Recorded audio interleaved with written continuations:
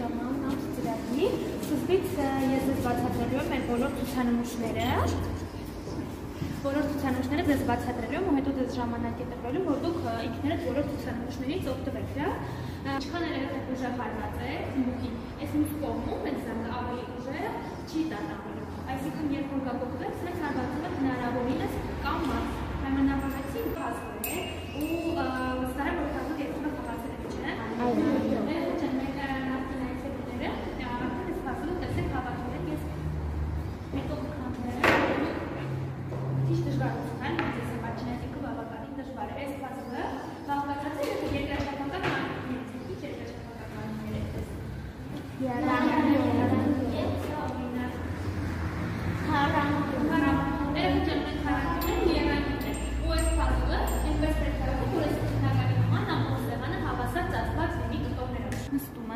Ոչ մի բան չի լինում։ Երեխեք ջան, հիմա նայեք, ինչի ոչ մի բան չի լինում, որովհետև գնացեք, բացատրեմ։ Երեխեք ջան, որովհետև շատ են մեխերը, բայց ձեր կարծիքով որ մեխերը քչացնեմ, սարքեմ մեկ մեխ, կկարողանամ նստել, թե չէ։ Ոչ։ Նայեք, որ փուչիկն է վերցնում սեղմում, ոչ մի բան չի լինում, բայց եթե մեկ մեխի վրա սեղմում, ինչ կլինի։ Տրակի չեն յանդա։ Երեխեք ջան, այսինքն այստեղ տեղն է անում ուժի քաշի հավասարաչափ բաշխում։ Ու շատ դիպ կլինես, ու երեխեքն եք սկզբից տեսնում ենք լույսը, հետո լսում ենք ձայնը, որովհետև լույսի արագությունը ձայնի արագությունից մեծ է, հա, ու շատ դիպ կլինեք, կնկատեք։ Հիմա այս մեր ցուցանմուշները կապված են կայծակի հետ, այսպես ոսանքից դուք փոխելու եք միացնեք։ Նայեք, երբ որ սեղմում ենք, այստեղ առաջանում է կայծակ, տեսա՞։ Որովհետև երեխեք այս գնդի մեջ հավաքվում են պլյուս դրական լիցքեր, այս գնդի մեջ հավաքվում են մինուս բացասական լիցքեր։ Իրենք գալիս են բախվում են իրար ու արդյունքում առաջանում է կայծակ։ Այս մեջտեղի գունդը տեսանք, չէ՞ որ շարժվում է։ Երեխեք շարժվում է, որովհետև ինքը լիցքերը տանում բերում է, ինքը այլ էական կարևոր դեր է կատարում, այստեղ չունի։ Երեխեք եթե երկնքում ամպ չլինի, կարող է կայծակ լինել։ Ճիշտ է, երեխեք, որովհետև ինչպես նշեցի, կայծակն առաջանում է ամպերի բախումից, ամպերն են ջրային որոշիներ են, մի կողմ գլուխ, ուշադիր կնեք այստեղ, որ հարցեր եմ տալու։ Նայեք, այստեղ ունենք երկու մետաղական էլեկտրոդներ, սեղմում ենք, առաջանում է կայծակ, որը վերև է բարձրանում։ Տեսա՞ք։ Հիմա եկեք հասկանանք, թե ինչու է երեխեք կայծակը վերև բարձրանում։ Որովհետև կայծակի շուրջն առաջանում է տաք օդ, իսկ տաք օդը թեթև է ու բարձրանում է վերև, հետևաբար կայծակին իր հետ տանում է վերև։ Գիշեք, որ տաք օդը թեթև է ու բարձրանում է վերև։ Հա, հաստատ։ Եթե դուք տանը ունենաք երկհարկանի մահճակալ ու ձմեռ լինի, վերևը քնեք, թե ներքև, եթե գիտեք, որ տաք օդը թեթև է ու բարձրացել է վերև։ Ամառը հակառակ չէ, որ ավելի հոլ է։ Այս լույսերն են, որ դուք տեսնում եք կանաչ, կարմիր և կապույտ։ Երեխեք իսկ էլեկտրականության մասին պետք է հիշեք, որ մեր մարմինը հոսանք հաղորդիչ է, մեր մարմնով հոսանք է անցնում։ Դուք եք որ տեսեք, չէ՞, մարդը հոսանքարով են տողը խփում է։ Այսինքն մարդու մարմինը հոսանք անցնում է։ Դրա համար որ ձեռքից դնում եք, լույսերի մեծ մասը հավաքվում է ձեռքի շուրջ։ Բայց մեր թանգարանը հոսանք թուլացված է, ինչ կապված է հոսանքի հետ, մենք կարող ենք անվտանգ փորձարկել, լավ։ Նայեք, այստեղ ունենք երկրաչափական գլուխ կոտրուկ, տվյալ մարմինը պետք է փորձեք անցկացնել եռանկյունու, շրջանակի ու քառակուսու միջով։ Երեխեք ինքը երեքի միջով է անցնում է, հա։ Ուղղակի պետք է այնքան պտտեք, մինչև անցկացնեք։ Այստեղ տրամաբանական ոչ մի բան չկա։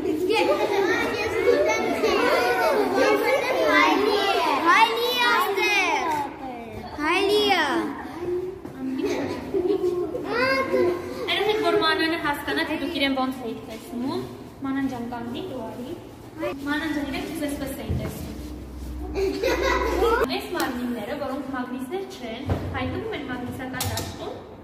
ծառվում են մագնիս, հանում են մագնիսական դաշտից, նորից մագնիս չեն, երեխեք ջան, այսինքն կան ժամանակավոր ու մշտական մագնիսներ, սրանք ժամանակավոր մագնիս դարձնում, ինչ ուժով որ ազդում եմ, նույն ուժով ինձ հակազդում են, ինչ է դա նշանակում։ Օրինակ, երբ որ ձեռքը կամաց ենք հարվածում պատին, կամաց է, չէ՞ ցավում։ Ուժեղ հարված եմ, ուժեղ չէ, կցավայի։ Այսինքն պատը չի շնչում, չի խոսում, բայց նույն ուժով կարողանում է, չէ՞, մեզ պատասխանել։ Հիմա այստեղ երբ որ մեկ գունդն ենք բաց թողում, մեկ գունդ է ցածում, երկու գունդ ունեմ, երկու գունդ կցածից, ինձ մեկը այսպես է հնչում, ասում են տվեք ինձ հեն մանկեք ու ես կշրջեմ երկրագունդը, բայց գիտնականները բացել են, որ եթե մենք փորձենք բարձրացնել մի գունդ, որը ունի երկրագնդի քաշը,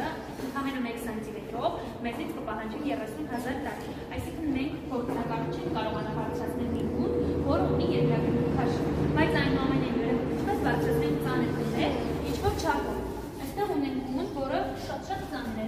մոտավորապես 30 կիլոգրամ։ Ձեռք չենք տալիս, շատ ծանր է։ Այստեղ ունենք հենման կետ, այս խաչման կետը հենման կետը։ Ինչքան հեռանում եմ ես այս հենման կետից, այնքան այս պարանի օգնությամբ թեթև քաշ եմ բարձրացնում։ Ինչքան այս պարանով հանդարտ ես մոտենում այս հենման կետին, այնքան այս գունդը իմ համար ավելի ծանրանում։ Բարձրանում են լարերը, տեսանք երեխեքներ այս լարերը։ Այս լարերը գնում են պապի վրա հանդիպում են լամպի, տեսանք։ Հիմա լամպն, լարերն են ու թիթեռներն են, սա շղթա է։ Հիմա մենք որ երեքով իրար ձեռքից սենց բռնենք։ Երեքով, լավ չու։ Լաչեն հիմա չորսով, որ հիմա մենք շղթա ենք, մեր շղթան բաց է, թե փակ։ Հիմա բաց չէ, այսինքն փակ ու բացը հասկացանք, չէ, օրինակով։ Հիմա նայեք, լամպը լարերն եկել են այս թիթեռների մոտ։ Այս շղթան սենց որ եկել է բաց է, թե փակ, հասկել է ստեղ ինչ է։ Հա։ Բայց ինչի է բաց կամ ինչի է փակ։ Բաց է, որովհետև այս կողմից դեպի այնտեղ չի անում։ Այս թիթեռները ոչ մենակ կպած չի, սենց որ տանի տեսնում եմ։ Երեխեք մենք իրար քննարկեցինք, չէ՞ որ մարդու մարմնով հոսանքեր անցնում։ Ես էլ ասեցի, չէ՞ որ մեր թանգարանում հոսանքը թույլատված է։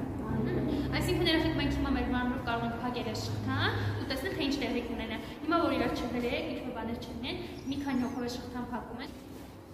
Նայեք, փակում ենք։ Հիմա ով ուզում է թող ձեռքը բացում։ Հիմա բոլորը բաց են թողնում, բոլորը բաց են թողնում։ Սա պլաստմասը է, կշվում է։ Եթե եկավ այս առաջին մետրից մոտ, ուրեմն 100 գրամ։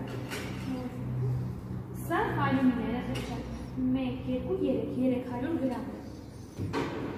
Սա երկաթ է, երեխեք, համարյա 1 կիլոգրամ է։ Սա է փոխինձեր, 1 կիլոգրամ, 100 գրամ է։ Այսինքն երեխեք իրանք ունեն նույն ձևի չափ, ինչպես տեսնում եք, բայց իրենց քաշերը տարբերվում են, որովհետև երեխեք իրենց խտությունը տարբեր է։ Որտեղ իրականում այդ մարմինը ներսում է, ու ես տեսնում եմ տվյալ մարմնի արտացոլանքը վերևում, ներսում կան հայլիներ, ու դնում եմ վերևում տեսնում եմ արտացոլանք։ Երեխեք այդ մարմինը ներսից չհանեք, որ հանկարծ չկորի, ու ձեռքերը դնում եք, տեսնում եք թե տվյալ բանին մեր մարմնով ինչքան հոսանք է անցնում։ Հիմա դուք մոտիկ չեք գալիս, մենք երկուսով կնենք, իրերը կասենք, հա։ Հիմա ձեռքերը թիր, 1, 2։ Հլնայ դες ինչքան թիվացուց տալիս ասա ընկերներ։ Պրացին թիր։ Նոր բարձր թույլ տալիս է։ Նայեք իմ մարմնով հիմա անցնում է մոտավորապես դες 10-ի մոտակ է։ 10 միլիամպեր հոսք։ Դες քո միջով էլ ինչքան շատ է անցնում։ Այսինքն մենք չենք կարողանա, չէ, ջուրը այնքան տաքացնել, որ եռա։ Ուղղակի տակը կան ռեզիններ, ու երբ որ մենք շփում ենք, եռում է։ Ուղղակի մեկի մոտ շուտ կստացվի, մեկի մոտ ուշ է, ու կտեսնենք թե ում մոտ երբ կստացվի։ Պայմանավորվեցի։ Մի հարց տալ։ Եթե կանգնած լինեք սարի գագաթին, ձեզ մոտ գնդակ լինի, գնդակը կանգնած լինի այդտեղում, կգլորվի ներքև։ Այսինքն որևէ բան վերևից գնում է ներքև, չէ, երբ որ կա թեքություն։ Այստեղ է, այսինքն այս մարմինը հիմա որ գլորեն, պետք է գլորվի ներքև, չէ, որովհետև սա մեր վերևն է, այդտեղ է ներքևն է։ Հիմա նայեք գլորում է։ Ինքը հետ է գալիս, միջև վերջը տանը։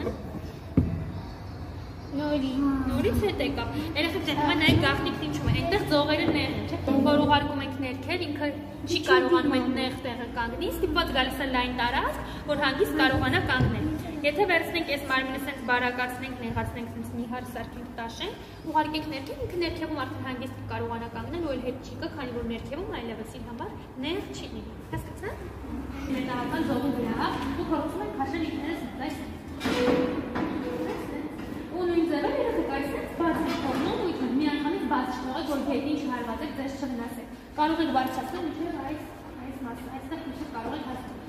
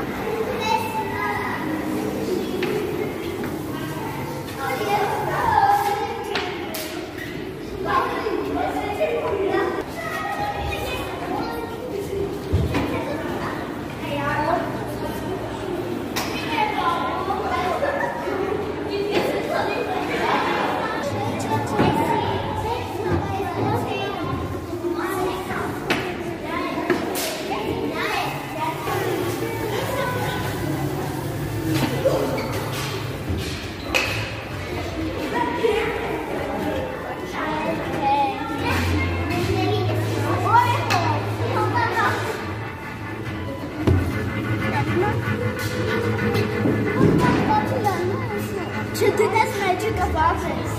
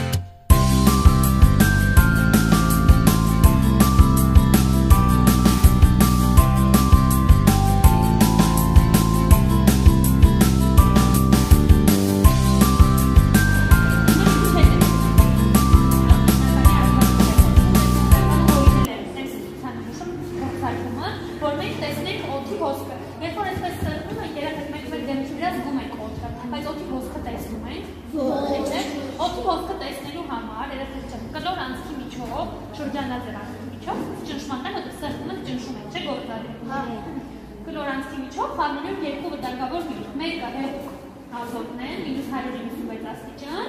սառը, այսինքն մյուսը եռման ջուրն է, ջուրը քանի աստիճանում է եռում։ Այսինքն խառնում ենք շատ տաքը ու շատ սառը, որպեսզի տեսնենք օդի հոսքը։ Եռում է։ Ունեցնում շատ սառը, տեսնենք որ շատ տաք ու շատ սառը հանդիպում են իրար իջան։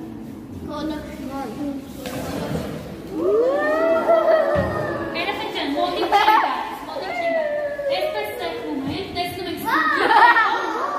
Երեխեք ջան, մի արեք, նույն տեսնում ենք երեխեք ջրածների պայթյունի ժամանակ ու հրավիրների ժայթքում։ Անում ես, հիմնը սպասեցին երեխեք։ Կարագ ենք անում, որտեղ հիմնը քվը։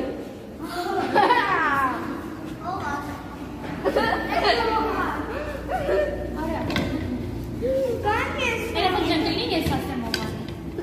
Ես։ Համաց ենք անում, որ սիրում ենք։ Գնում ենք ենտեղ սպասնեք մուսների։ Դուղ եք, հիմա հետ սպասնեք։ Ես չեմ արել։ Հա, երեխեք ջան, you can do once. Սովորեցիք։